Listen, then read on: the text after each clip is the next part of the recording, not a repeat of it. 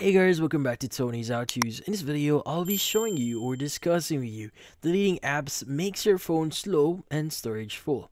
How do you actually avoid this? Before we start, hurry up and check out the software purchase under this video. So let's get started. So in this case, you might be wondering how to exactly properly clean your phone here when you're deleting some apps.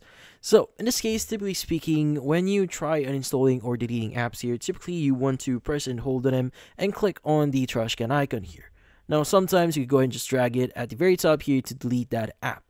Now the thing with just deleting this or just uninstalling it this way actually retains some of the files on your device. So in order for you to avoid that and potentially slowing down your phone here, there is something that you can try doing here. Now, what you need to do is you want to press and hold on the app that you want to install. Click on the eye icon that you see there. And in here, what we need to do is we need to clear a few things. So at the bottom right of your screen, you want to go and click on clear data and click on clear cache. Now, what we just did or what we are currently doing right now is just clearing some temporary files on it. Go ahead and click on OK. Now, another thing that you could do here is you want to go and click on clear all data here and basically clear all the data that is stored on your mobile device here locally.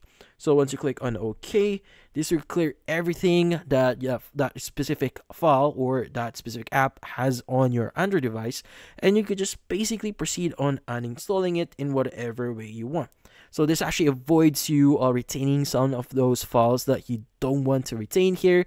But yeah, so just to give you some information here, some mobile devices actually do this automatically for you, but that's not the case for every mobile device. So in this case, if for example for higher end mobile phones, usually when you uninstall it, this will delete all the files included on it, like files and folders related to it.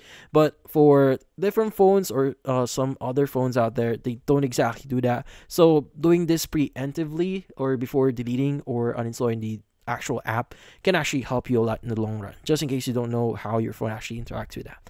But yeah, so in this case, that's about it. So if you found this video helpful, hit the like and subscribe button and watch our next video.